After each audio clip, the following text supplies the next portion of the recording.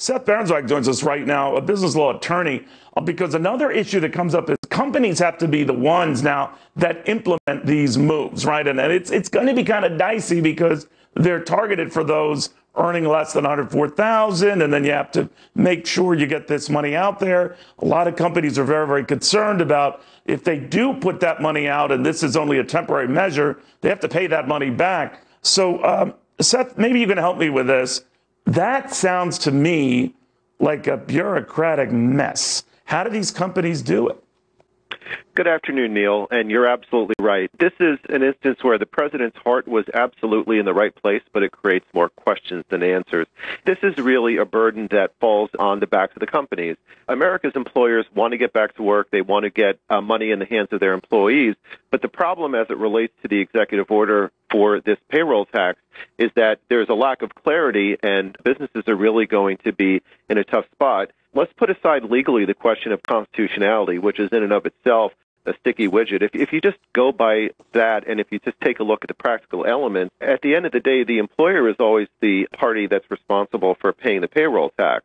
And while some have suggested that if the employee ultimately doesn't pay it back at the end of the year, that the employer can just do a clawback, they can't do that either, because that's a violation of just about every state law from coast to coast under wage statutes.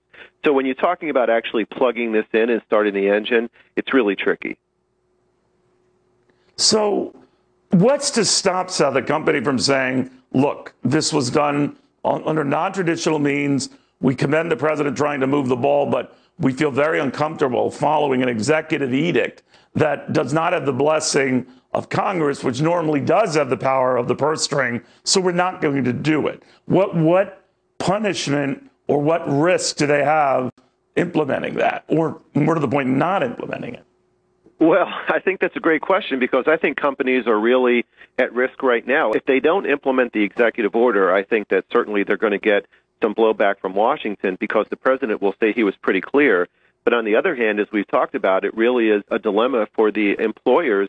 At the end of the day, I think that they'll either step aside from the order and not follow it, or they'll just accrue the money and then they'll pay it later. I mean, if you take a look back at the last time that Washington did this, where they actually enacted a temporary payroll tax cut that was agreed upon by law, it was done in 2010 when President Obama and the Congress was actually able to work together. At that point, companies were required to follow federal law. As your guest noted previously, the president doesn't have the power to enact law. And along the lines of what the senator said, if Washington really wants to step in and help employers and employees, frankly, I think that they should go in and they should enact a liability shield. That's really something that they should do right now. It wouldn't involve promulgating any kind of a disbursement of additional funds, and then it would really help not only corporate America, but schools as well. So it is a problem. Washington still has a lot of work to do, but hopefully they'll be able to find a solution, and hopefully a liability shield will be a component of that. That's very interesting. You're right. If they were able to move together on this, they could make a moot point of the constitutionality and all of that. But we'll see. Seth Berenzweig, thank you very, very, very much.